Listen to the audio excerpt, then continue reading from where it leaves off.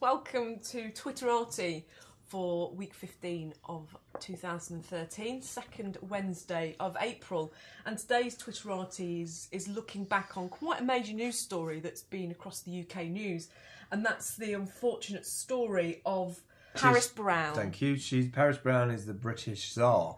Yeah, she was... Of Twitter, or what? Well, no, she was what appointed by the Kent police commissioner to be the voice of teenagers. In terms of policing? Yes. Okay. Yeah, so, and it was a proper job. It was £15,000 a year. That's a lot for a 17-year-old. £5,000 of that was coming directly out of the Kent commissioner's wage herself. That's interesting. And only 3 days after it was announced, the press had gone through the poor girl's personal life and discovered that in 2011, when she was 15, she'd made some comments on Twitter about different television shows referring to gypsies as pikeys and just using those derogatory slang terms that we kind of all have when we're youngsters. And it's not until you encounter adult company or world company where someone turns around to you and says, actually, that language isn't acceptable, that you start to learn what is acceptable. The boundaries. And after 6 days, she had said that she wouldn't resign, and the commissioner said, no, I employed her because she was a normal teenager, you know, this has happened. But unfortunately today she has resigned. Oh, is she really? Yeah. So... It's very brave of them to stand behind her though as well, because, you know, it sort of validates that, you know, people do make mistakes. They do make whatever mistakes. You think about her comments or whatever, this is the world we live in now, is that people are throwing their data all over the planet without a care in the world, not understanding the ramifications of it.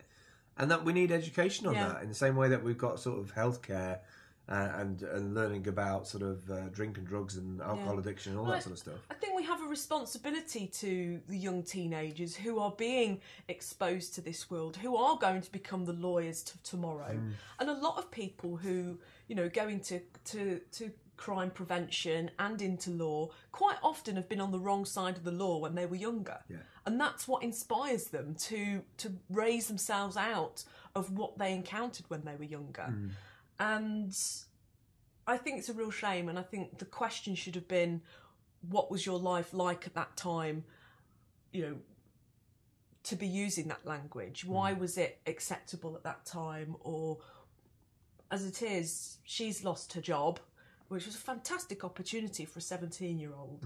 And it's also brought up the notion of the right to be forgotten, which kind of ties into digital legacy again, where people want to be able to delete all their information.